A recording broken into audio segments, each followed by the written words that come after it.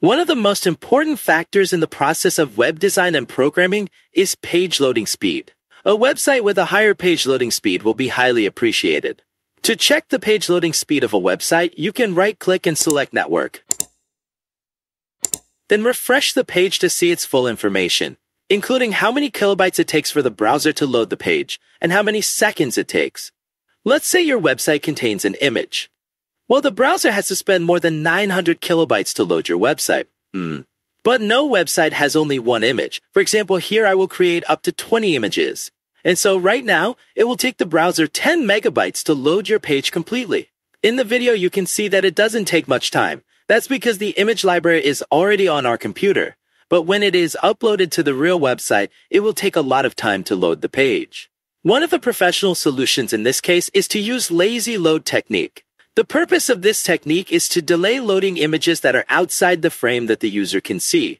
For example, in this case, when loading the page, the user only sees the first 2 images. So the browser only needs to load these 2 images, and the other images will be loaded later, when the user scrolls the page.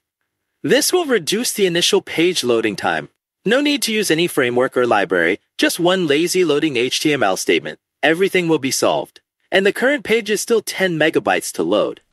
It's not a browser error because this HTML feature works with almost all browsers today. The reason is that we haven't met its requirements yet. This HTML feature will delay page loading, but not to break the website interface.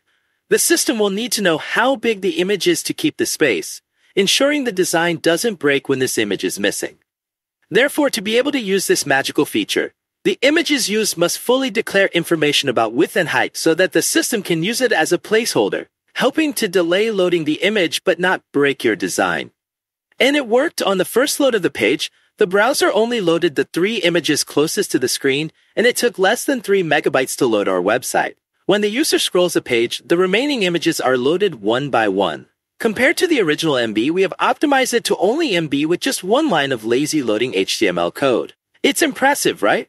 This is the first video in my member video series. I will continue to upload new videos. Thank you very much everyone for signing up to become my member. See you in the next video.